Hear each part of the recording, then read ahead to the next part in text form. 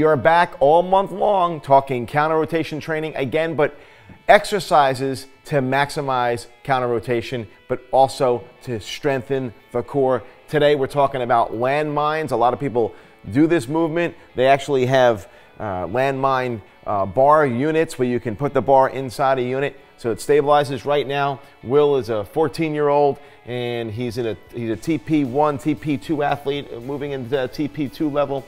Using a 45-pound bar could be challenging for some athletes. So find a bar, find a lighter bar for some of your younger athletes, but this is a little bit more of an advanced movement for our older kids. Joe, talk to us about landmines and how it fits into the progression of counter rotation exercises.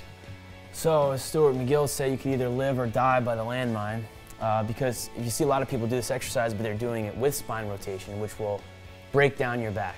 But if you do it locking your ribs to the pelvis, pivoting at the feet, and you're moving at the hips, this can really be a great exercise to build performance in the core. So we're going to have Will do it, and he's going to demonstrate. He's going to grab the bar up here, because when you get stronger, you're going to put some plates on there. So yeah, the more advanced athletes, the older athletes will have some light plates. This will be locked into a wall or a corner. You know, you don't want to have this out like now. I mean, my foot would be against it if need be. Yeah.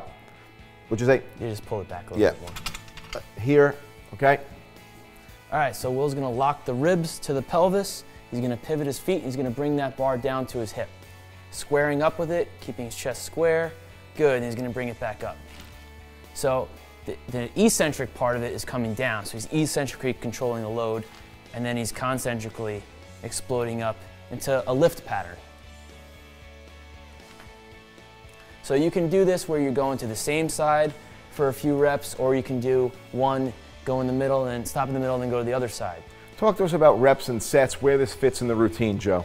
So again, you're training for power. I would do this for between 4, 5, 6, up to maybe 7 reps, and 2, 3, 4 sets.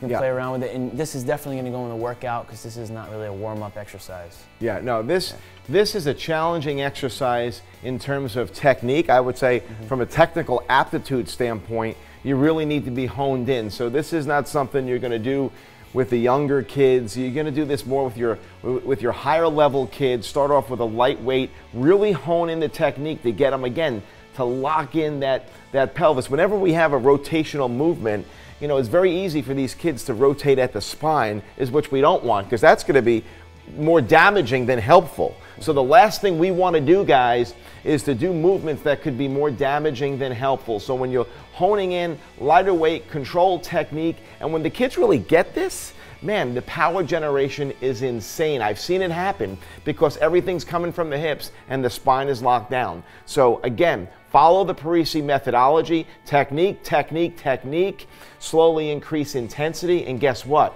You're at a higher level performance.